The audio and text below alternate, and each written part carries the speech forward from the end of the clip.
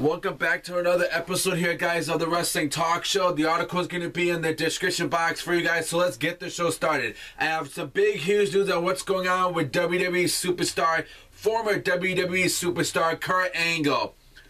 Now, as noted, Kurt Angle has re-signed with TNA, and obviously will not be making a WWE return.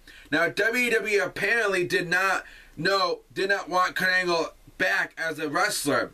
There's still a feeling within WWE that once Kurt Angle is finally done and retired from wrestling in the ring, he will likely be hired for a coaching job at NXT.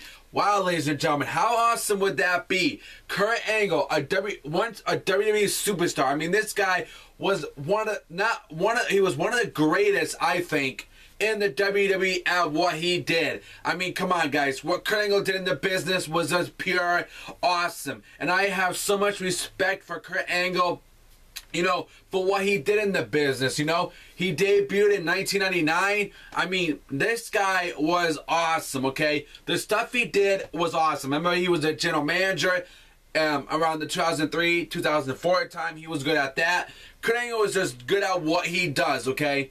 And I would love to see Kurt Angle, retire from wrestling, come to WWE and coach the NXT, because you know what? They are the future of this company. They are the future of WWE, and if Kurt Angle can come to WWE and be a coach and coach these NXT guys, then I know we're going to be good for the future of WWE with these NXT guys, ladies and gentlemen. So without further ado, I want your best comments, I want your best opinions, guys, and keep leaving your best interactions like you always do all the time. Until then, don't forget, guys, subscribe to my show. Look for the logo in the corner.